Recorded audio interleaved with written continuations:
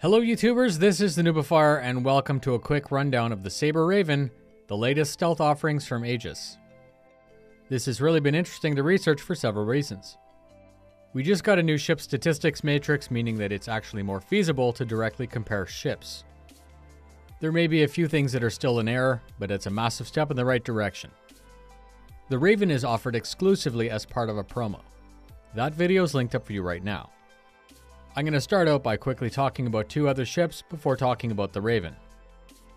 The Aegis Avenger Warlock is a relatively inexpensive ship, which up until recently was the only ship offering EMP game mechanics. Charging up the EMP and then releasing it would disable ships within its very small envelope of effect. In theory and in practice, the skillful pilot could risk it all, becoming the true force multiplier for the follow-on attack. If successful, the defensive turrets, shields, and other systems would be compromised, opening up a weakness to be exploited with a surgical knockout blow. This type of planned, choreographed operation is exactly the type of gameplay that I want to practice and perfect as part of my org. The next ship is the Aegis Eclipse. It's the perfect follow-up ship to the Warlock attack as part of my last example.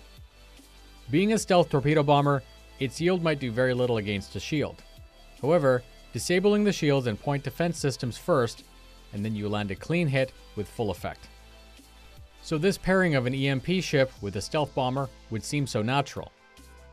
The Raven, like the Warlock, is primarily an EMP ship, but because it offers a low signature, it's even better suited to work with the Eclipse. The ultimate stealth shake and bake assault. The Raven is built off the Sabre as part of a Phase 2 ship design.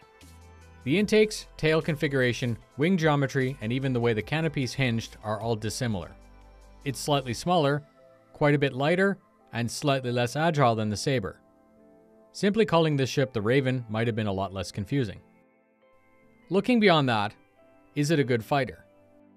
If you compare it to a Sabre, I don't see it ever winning unless you can get close and disable it. It has half the weapon's complement, and it appears that by default, the missile bay is occupied by the EMP generator.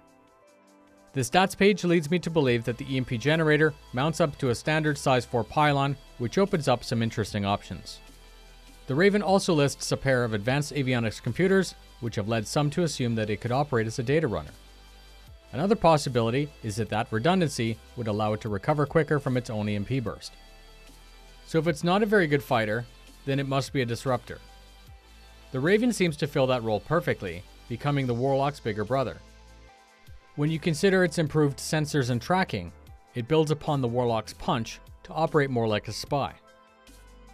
Here's the most likely scenario that I can anticipate where the Raven is designed for. Let's say that you wanted to take out a Polaris. The stealth Raven assesses the situation, gets close, disabling it for the stealth Eclipse. Ravens could team up with Sabres who would run interference and provide cover. As the EMPs charge up, the pilots could call out the countdown, giving the Sabres the time to clear, and the Eclipses the cue to start their torpedo run. Even if the Polaris detects the threat, it'll probably be too late. 2 Eclipses release 6 size 9 torpedoes, hitting critical systems, leaving the Polaris in really bad shape.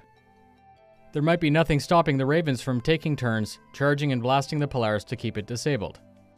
If we get a Q&A, I'll break down the Raven for you in the future, but for right now, this limited ship offers very limited gameplay. To me, just like the Eclipse, the Raven makes no sense unless you really plan to work together. Thank you very much for spending your time with me today. I really appreciate your support as this channel nears 30,000 subscribers. Fly safe, and I'll see you in the verse.